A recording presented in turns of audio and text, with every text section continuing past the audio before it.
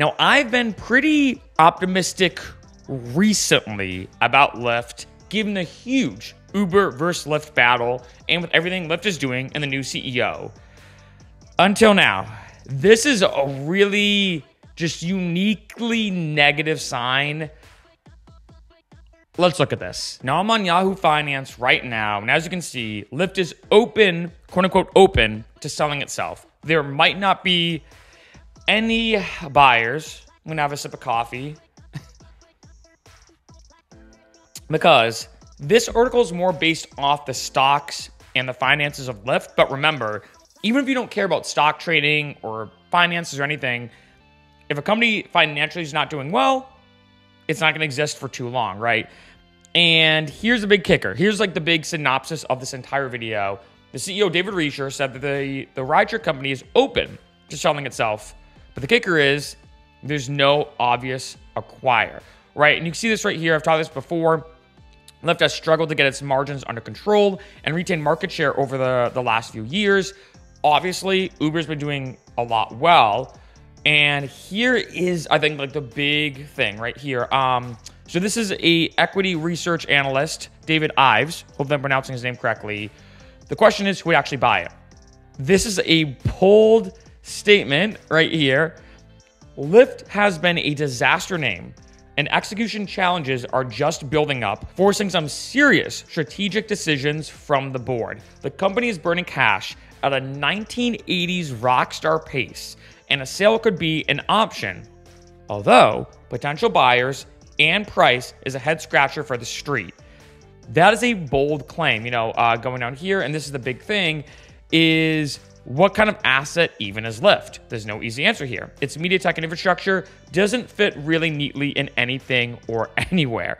So the problem is a lot of researchers and analysts are saying, look, even if you want to buy Lyft at a good deal, is it even worth it? Like, why should you even do it, right? I mean, going on here, there are some, options right here of who could potentially buy it, but things are getting really, really tricky. Now, this is a big quote from the CEO, David Risher. Just like any public company, we have a fiduciary responsibility to consider what's in the best interest for stakeholders, but importantly, this is not our focus. However, here's the thing, CEOs don't go around saying they're open to offers if they're not on some level, right? So he's definitely considering this, and it's just a tricky thing. Now, looking down here, right, because even look, however, not take the wind out of absolutely every possibility, pretty pessimistic, even private equity might not want Lyft. So this is Lyft's cash burning, right? Again, I know it seems random for drivers and everything, but this is important to look at, right? I mean, especially looking quarter 1 of last year, I mean, that's insane. As you can see right here, for example, in quarter 1, the revenue was about $1 billion, but the net loss was $187.6 million. Translation, they cannot afford this cash burn anymore. As you can imagine, I'm definitely not happy about this. I've done a bunch of videos, maybe over 10, about Uber versus Lyft in terms of what Uber's doing. Uber doing great, Lyft not doing well, the new CEO, these kind of like mini updates in the battle and the drama and the beef, for lack of a better word, between Uber and Lyft. And yes, I have talked about in previous videos, the Lyft CEO is saying, look, we're not doing Uber versus Lyft. We're kind of running our own race, right? And I do kind of like that perspective. It reminds me when I did track, not to get philosophical, but I remember my coach had a quote that you run and race with others, but you compete only with yourself. And so I do like the CEO's perspective on that. But here's the things that get tricky. One, I personally, and I feel like this is true for most drivers based off statistics, I like Lyft more than Uber. If I had to pick either company doing better, I'd probably pick Lyft.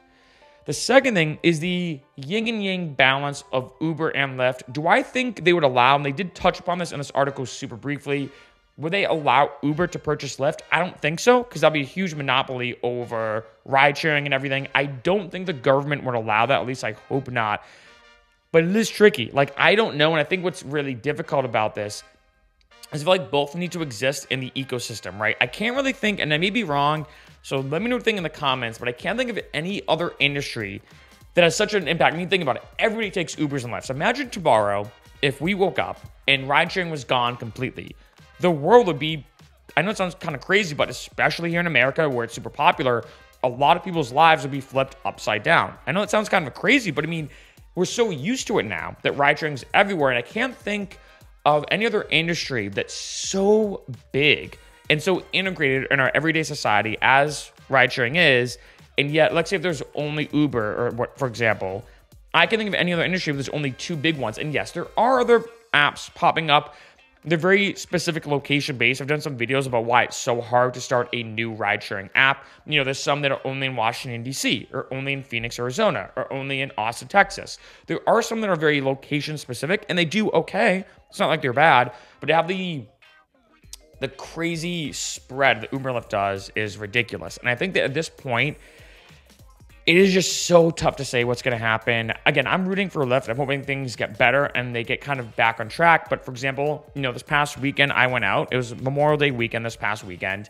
And Lyft every time was more expensive than Uber. And not only was it more expensive than Uber, but also Uber got there quicker than Lyft did. And it's one of those situations where I'm like, it's I guess like a vicious cycle or, a downward spiral where Lyft says, shoot, we got to charge people more because we need the money.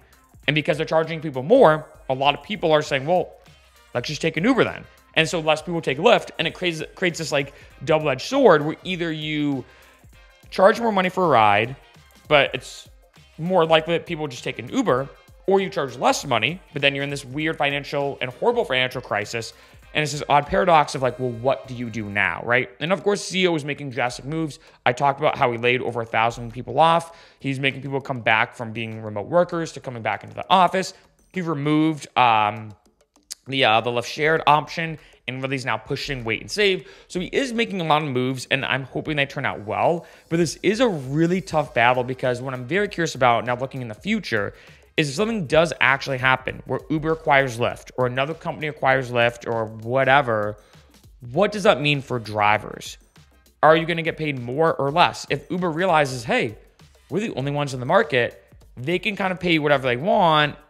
And usually, and let's be honest, it's usually going to be in a negative way or an unfortunate way. So at this point, I don't really know what to expect. I feel like this is probably the most pessimistic article I've ever seen. And granted, it was on Yahoo Finance. So they're not thinking about ride sharing as more as the numbers behind companies. So they're looking at it from a very analytical, numbers-driven perspective. But I hate to say it, if the finances are not there, if the numbers are not there, that means Lyft might not be there. This is not good.